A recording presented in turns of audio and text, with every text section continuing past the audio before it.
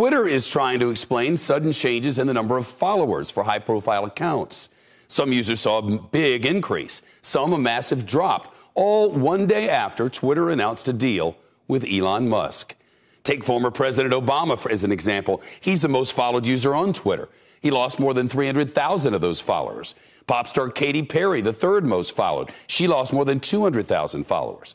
Some right-wing politicians got an increase. The Republican Congresswoman of Georgia, Marjorie Taylor Greene, gained 93,000 followers by last night. And the Brazilian leader, Bolsonaro, saw his follower count skyrocket. Oh, well, golly gee. Do you think perhaps, just maybe, it's because of all the conservatives who were banned in the past for daring to exercise that really rare thing today known as free speech have returned? Plus, you gotta also include the people who just weren't necessarily banned, but left out of fear of being banned and now returned because Elon Musk brought free speech back to the platform. And the reason why so many leftists left Instagram is because they don't want free speech. If you're wondering why, it's because free speech, opinions, and facts scare them, so they left before they would see them. Now, Twitter did not release an exact number of accounts that were activated or shut down after the Musk takeover announcement, but a company spokesperson says the fluctuations in follower accounts came from what they call an organic increase. Of course it's organic, because the algorithm of fucking people over on purpose just because of what they believe in is no longer there. No more shadow banning and censoring and deleting comments and tweets and all that shit. That doesn't exist anymore, so of course it was organic. It wasn't organic before. Oh, and by the way, for the lesser minds who need it explained even further, that's the exact reason why a lot of conservative followers went up. Because you weren't able to find them before, and now you can. If you own all of Twitter or Facebook or what have you, you don't have to explain yourself. You don't even have to be transparent. You could secretly ban one party's candidate or all of its candidates, all of its nominees, or you could just secretly turn down the reach of their stuff and turn up the reach of something else, and the rest of us might not even find out about it till after the election. Elon Musk says this is all to help people because he is just a free speech, philosophically clear, open-minded helper. Funny how they went from saying that anybody who says that is a conspiracy theorist. But now that Elon owns the website and is trying to bring free speech back, all of a sudden, the whole concept of turning down the reach on some people and turning up the reach on others is all of a sudden a true thing that Elon Musk can do to fuck over the left. Even though Twitter has literally been doing that and denying it against conservatives for the past 8 years. But, I'm sorry, when it was actually a true thing against conservatives, it was a conspiracy theory.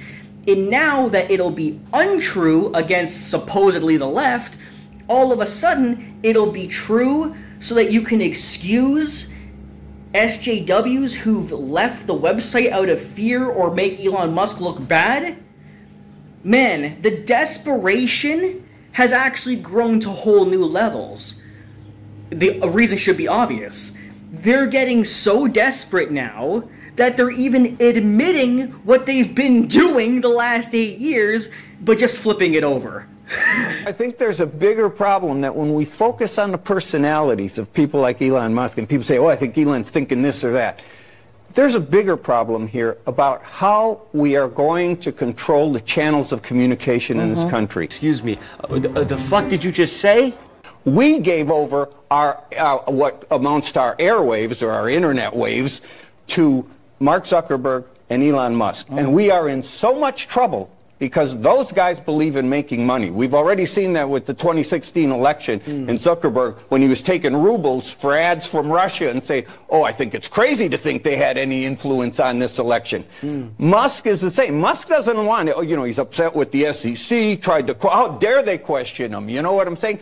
This is dangerous. We can't think anymore in this country. We don't have people, no, I'm serious, we don't have people in Congress who can make regulations that can make it work. You need controls on this. You need regulation. You cannot let these guys control discourse in this country.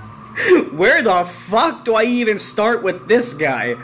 First of all, thank you for blatantly admitting that you fear people's ability to free speech and speaking facts, because now facts will be heard by people saying them, and you no longer have control over who gives that information or how it's expressed to the world. Thank you for literally admitting that big tech and the mainstream media literally controls the flow of information, and the ability for free speech prevents you from controlling the flow of information. That was beautiful. Oh, and by the way, don't you just love how he's likening the ability to talk without censorship as us controlling information? I don't think you know what controlling information means. This is actually extremely similar to, I don't know if you guys remember, I'll give you a little bit of a refresher.